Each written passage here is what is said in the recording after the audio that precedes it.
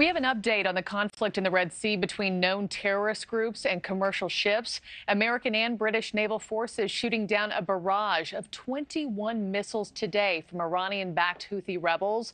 There were no injuries or damages to report this morning, but there have been dozens of attacks by the Houthis on these vessels since November.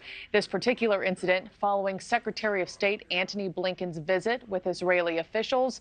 He has been touring the Middle East to gain support of surrounding nations to prevent a broader regional war. Robert Sherman joins us live once again from Tel Aviv this morning with the very latest. Robert. Yeah, Markie, top priority for the secretary is to contain the fight that is taking place here. You mentioned the Red Sea and everything going on with the Houthis.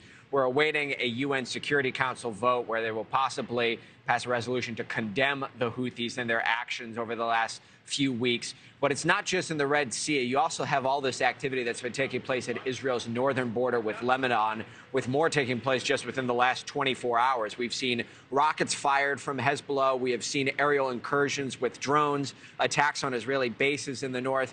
This is what the Israelis did last night, using a drone strike to eliminate Ali Hussein Barji, commander of the southern Lebanon region of Hezbollah's air unit. Despite the tensions, Secretary Blinken has been focused on the prospects of peace, not just in the short term, but for the long haul as well. Meeting with Palestinian President Mahmoud Abbas in the West Bank this morning, the secretary talking about the prospects of a two-state solution with all of the U.S. partners throughout this trip. Every partner that I met on this trip said that they're ready to support a lasting solution that ends the long-running cycle of violence and ensures Israel's security.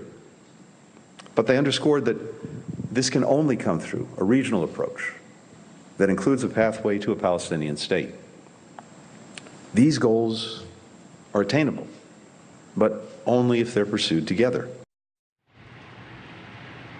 In the meantime, there is a focus on trying to get Palestinians who have fled northern Gaza back to their homes and their communities in that region now that some of the fighting that's been ongoing in the northern portion of the Gaza Strip is less intense than it was a couple weeks ago. The Israelis winding down some of those operations there.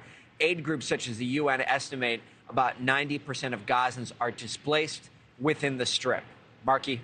We'll see what changes, if any, come from Blinken's diplomatic push. And please, Robert Sherman, live from the ground in Tel Aviv. Thanks. Thank you for watching. Go to newsnationnow.com to find NewsNation on your television provider. And don't forget to click the red subscribe button below to get more of NewsNation's fact-driven, unbiased coverage.